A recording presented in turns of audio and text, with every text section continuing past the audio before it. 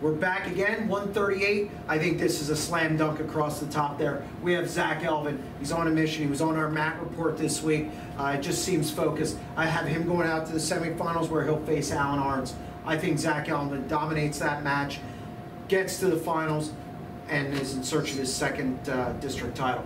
Who do you got, Johnny T? I also have Zach Elvin getting all the way out to the final. I really don't see any hiccups. I actually have Cody Hart from Solanco getting out to the semifinal.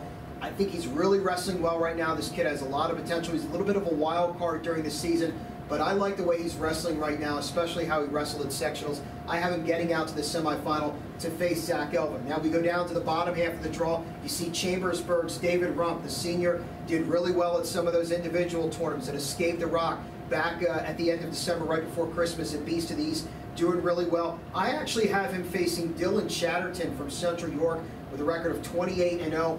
Rump Chatterton, I know Chatterton's 28-0, but I really think Rump has been seasoned by some of the tournaments he's been in. I'm going to have Rump in a tough one, getting past Chatterton in the semifinal to get to the final against Zach Elvin. But again, when it comes down to the final, I really like Zach Elvin to walk away with the district title. I'm going to go against you a little bit here. David Rump, one tough customer, no doubt. I'm liking Dylan Chatterton, though.